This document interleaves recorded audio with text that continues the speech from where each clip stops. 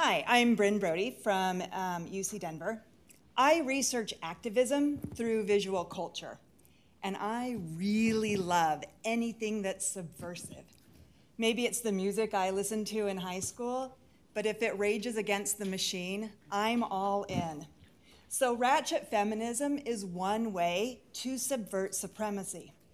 We're gonna look at Ratchet feminism on TikTok using content creator The King Kitty. All right, this is The King Kitty. She uses song and dance to educate on topics that include sexuality, menstruation, higher education for Black women, and the presence of misogyny in everyday life. She frequently responds to hateful messages she gets. For example, this message on the screen that says, "You should really cover up and stop writing sexual lyrics." She responds with a song that includes the lyrics, "Only do shit 'cause I want to.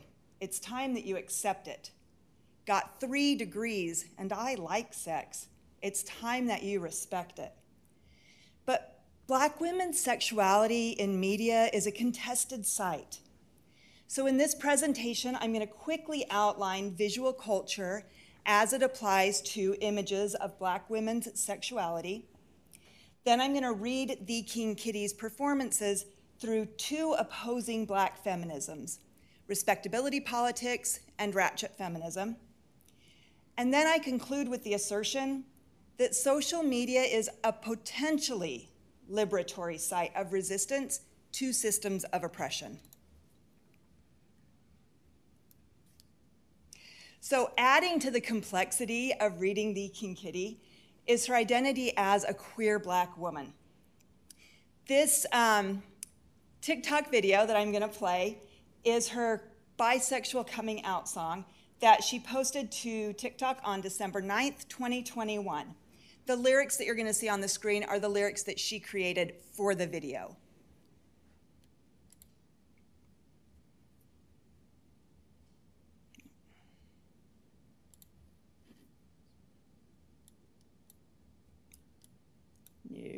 Sorry.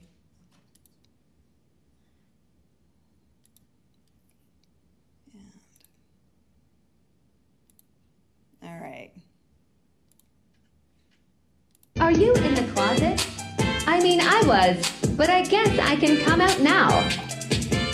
Like a French fry at the bottom of my bag of chips. I didn't ask for this, but I'm not mad. I did like my ability to eat food on some rapid shit. I'm pretty confident and kinda proud of it, yeah, yeah. No, I can't lie to you, and I can't hide the truth. Just gotta let you know that I'm asexual, yeah. I'm asexual, bye, bye, bye. Said I'm asexual, I'm asexual, bye, bye, bye. Said I'm asexual, I can't lie. I'm trying to wind up on his sideburns, bring his girl in, I can fuck her till her thighs hurt. I am the one they call me the divider. Catch me with that Dia apple like I'm inside her.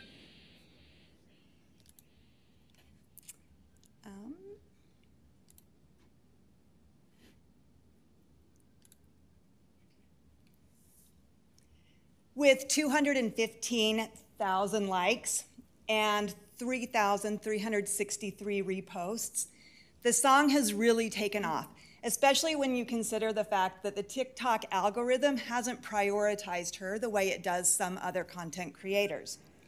It's cross-pollinated platforms, SoundCloud, Spotify, Facebook. Some audience members have responded very deeply to her experience. Some report laughing and crying out of joy when they first hear the song. Others comment that they use the song to come out to family and friends. One user commented, "Girl, I just used this song to come out to all my family on Facebook, including my church family, because my dad is a pastor. Thank you." So what is visual culture? Visual culture represents Black women in one of 2 binary ways. either hypersexual Jezebel sapphire types, like we can see in the movie poster for Booty Call on the left hand if you're facing it, or the desexed non-woman mammy figure, like we see in this scene from The Help on the right. These stereotypes or controlling images add to the historic and current oppression of Black women. Nicholas Mirzoff, largely considered to be a pioneer in the field of visual culture studies, says, "The question is, who claims the authority to look?" Historically, the authority to look, as well as the authority to decide who is looked at and what those images mean, has been claimed by white men. Bell Hooks notes that the white imperial gaze began with enslavers who denied enslaved people the right to look back. The structure of slavery has reverberations today. White supremacist ideology positions Black women outside the norms of respectability as defined by whiteness.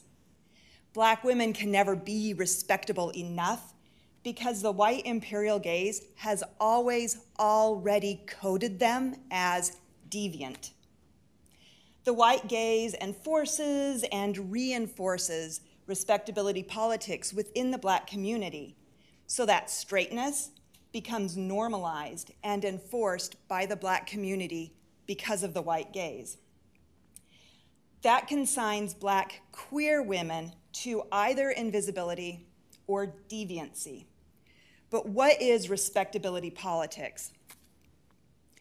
Some Black feminists, like Bell Hooks, pictured on the screen, insist that the commodification of Black sexuality feeds an insatiable media hunger for Black bodies that plays into white supremacy.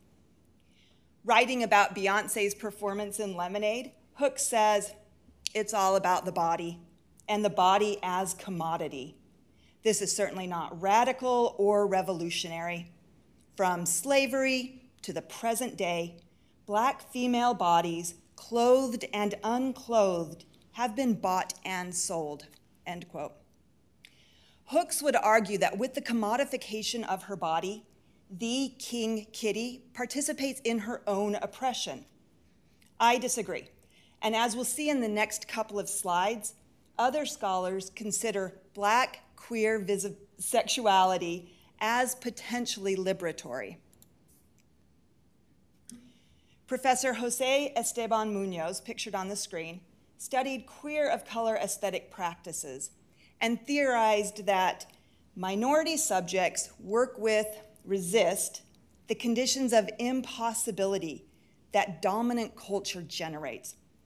In other words, because oppressed people live within the ideologies and material structures that oppress them, the drive toward justice comes from and must accommodate the need to survive. According to Munoz, oppressed people who have been coded deviant incorporate those controlling images in creative performances that counter the discourse that coded them as deviant in the first place. They defy white normativity, which is also heteronormativity, by publicly enacting a bigger, more over-the-top version of those controlling images that explode the stereotypes. Other similarly oppressed people recognize that counter-performance and then feel empowered to likewise resist that dominant narrative. Some theorists, like Gillian Hernandez, contend that performances in excess of whiteness create discomfort in the audience. Discomfort is that productive part of the performance. The discomfort returns oppression back to the oppressor. Ratchet feminism works alongside disidentification. Dr. Lamonda Horton-Stallings, picture on the screen, chair and professor of African American Studies at Georgetown, defines Ratchet as, quote, foolishness, ignorant, hoishness, ghetto, and a dance, end quote. Ratchetness isn't the failure to be respectable, it's the performance of the failure to be respectable. Speaking about Beyonce, and in contrast to Dr. Hook's argument, Professor of Black Studies Omiseki Tinsley, pictured on the screen, writes that Ratchet creates a new, quote, jewel-laden, spectacularly abundant fantasy of Black feminist imagination, an alternative unreality where Black women are our own wealth, where our sexuality can glitter. So what about visual culture in the digital world? Dr. Tina Campt, on the screen, currently professor of humanities at Princeton University, researches images of Black and African diaspora using post-colonial and feminist theories.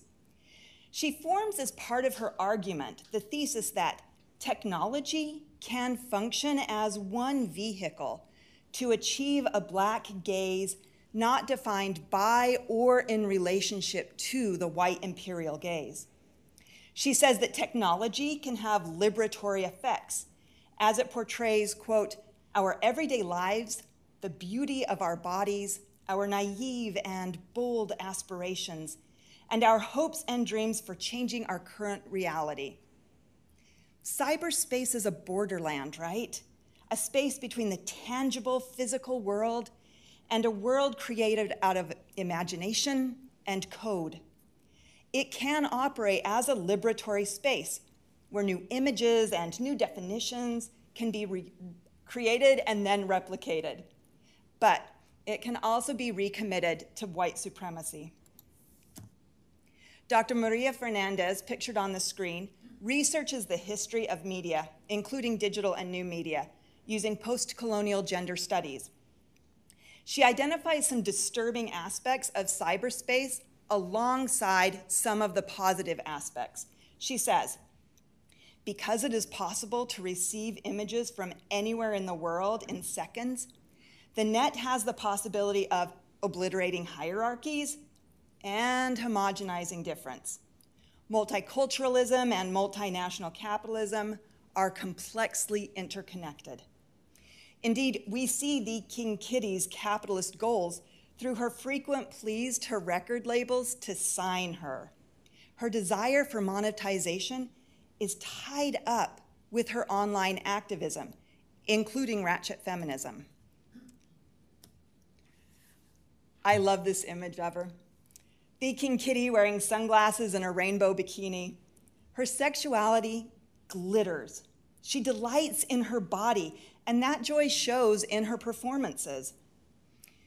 The people most often oppressed by visual culture are the same people who are historically kept out of decision-making power in traditional media.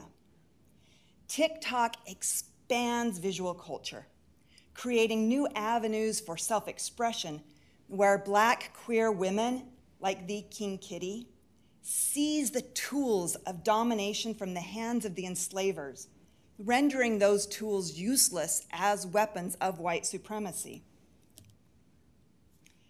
This picture of the King Kitty in her cap and gown reminds us that TikTok is a site for performing identities.